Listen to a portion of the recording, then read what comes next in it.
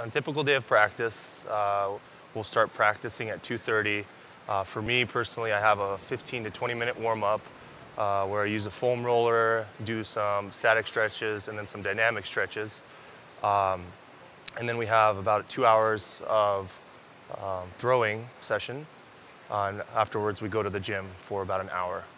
Lots of meat. I'm a carnivore. I try to get meat or some sort of protein source in every single one of my meals. I try to eat 6 to 7 meals a day. Every morning I have a big 800-calorie protein shake. Then I come into Dow Ward around 11 o'clock or the Coors Event Center and get a peanut butter and jelly sandwich, some nuts, and Greek yogurt.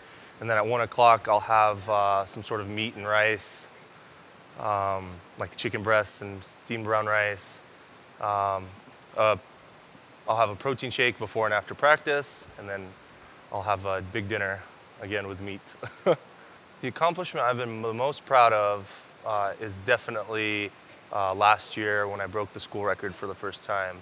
I had been throwing 67 feet for a little over a year at that point. So it was just a matter of getting it done in a meet environment.